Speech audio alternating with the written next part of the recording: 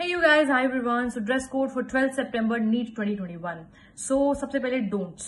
Right so कोई बच्चा pencil box, geometry box, electronic device, calculator, electric pens, bags, belt, cap, goggles, watches, ornaments में आपके include हो रहे हैं for girls, earrings, nose pin, necklace, bracelet, bangles and watches for both, right. And कोई भी eatables नहीं लेके जाएगा.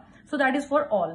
Now let's come for guys. So guys, you don't have to wear the full sleeve shirt. कोई भी आप full sleeve shirt नहीं पहनेंगे. कोई भी आप पॉकेट्स वाला बहुत सारा ट्राउजर जिसमें पॉकेट्स हैं, बहुत सारे बटन्स हैं, मेटालिक जिप्स हैं, वो नहीं पहनेंगे. ठीक है.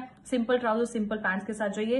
एंड आपके जो फुटवेयर्स हैं वो होने चाहिए open. Same goes with the girls. No full sleeve shirt, right बेटा.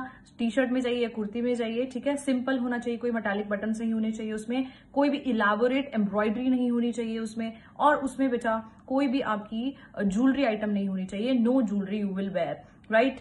And especially for girls, bacha, if you can, please go with the non-wired bras, ठीक है? Because I've seen at airports also, because metallic, non-metallic में the metal detectors they detect, ठीक है? So that's it for the dress code, and all the very best, and I hope you rock the exam, all of you. Thank you very much.